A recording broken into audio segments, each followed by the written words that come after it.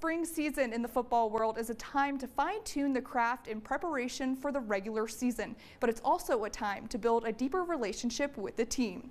Head coach Scotty Walden has coined the acronym KYP this season, meaning Know Your People. Each athlete is expected to know each player's first and last names and hometowns. While this might seem like a minor detail to some, it's all about building trust, which starts off of the gridiron. This is especially vital for a program like UTEP, considering the team has players on the rosters coming from all different backgrounds, from returners to transfers from Austin Peay to true freshmen and everything in between. It's probably the most imperative part of the offseason because we build camaraderie that's going to last us through the fall.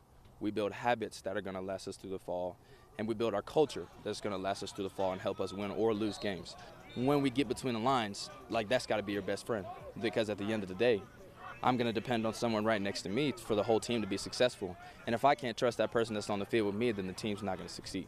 When we get everyone together and we move more as a unit is when we'll be most effective. So that's what we're trying to instill right now, and it's coming along pretty well so far.